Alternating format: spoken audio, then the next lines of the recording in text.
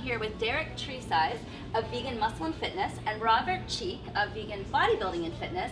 And today we're here to talk about protein. And if you're looking to stay healthy and get fit, what kind of plant-based protein should you use and how do people get started?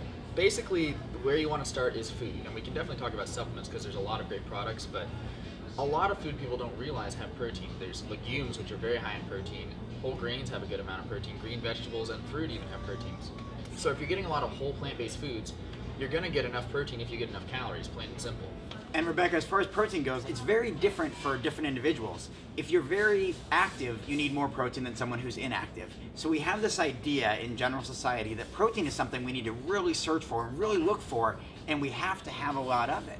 But the science says that we probably only need maybe 6 to 10% of our calories coming from protein. And that is a very small amount. I mean, protein is involved in a lot of rebuilding and a lot of repair and growth in muscle tissue. It does some other things too, but think about the difference between someone who's inactive, who doesn't need to be repairing a lot of torn muscle fibers and damaged muscle fibers from exercise and from use and from stress, versus someone who is lifting heavy weights, boxing, playing football, having a lot of impact on those muscles. Clearly that person is going to need more amino acids, more total protein, probably more total calories in order to rebuild, regrow, and repair. That's great information. So if you're looking for more information about getting plant-based sources of protein, check out these guys. They certainly know what they're doing.